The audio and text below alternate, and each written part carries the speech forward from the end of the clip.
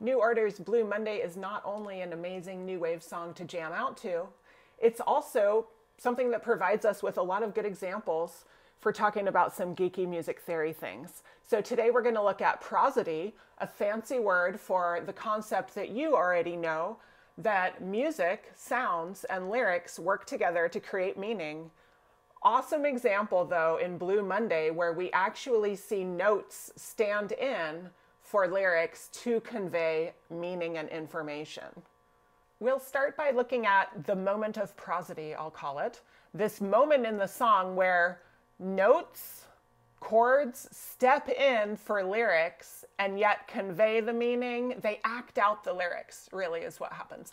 And you've heard this in other songs where music will get very triumphant when lyrics are about something succeeding, or obviously get very sad when something tragic is happening, or very dark when we're talking about something horrible going on, right? But here we have something specific where you will get used to hearing the same set of three notes, chords rather, the same lyrics, and then we have a lyric followed by lyrical silence, and yet the meaning of that lyric comes through in the notes. It's pretty interesting. We'll listen to it. I'm going to start it a little early so you can kind of get your bearings in the song and check out the lyrics at the bottom of the screen.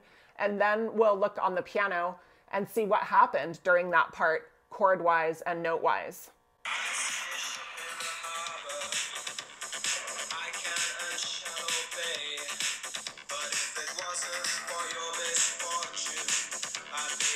I started this too early.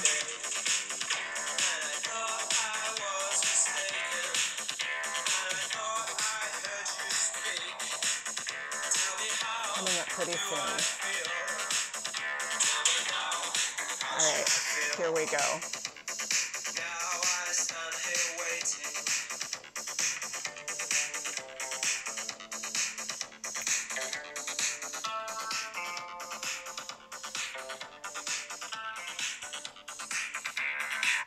Still waiting.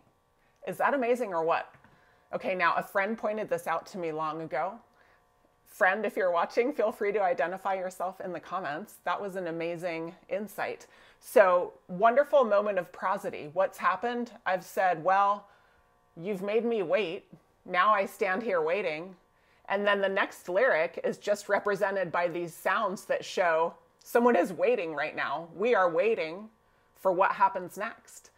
Let's take it to the keys to investigate what happened during that prosody moment, and then we'll also check in about those three chords instead of four, although you will hear a fourth pop in real specific moments. Okay.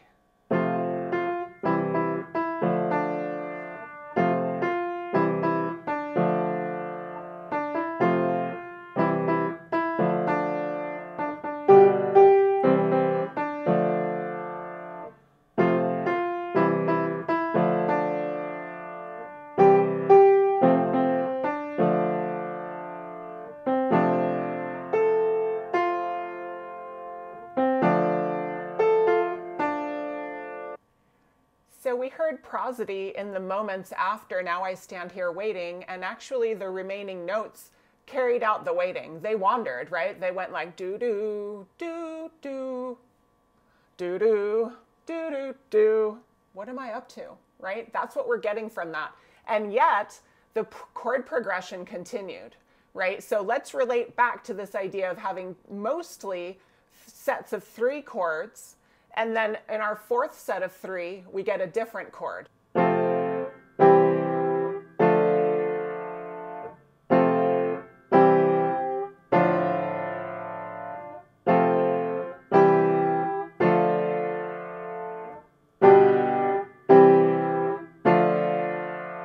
All right, so that fourth chord is a G. On the fourth run through, we get that in place of the F, and that's what we see there.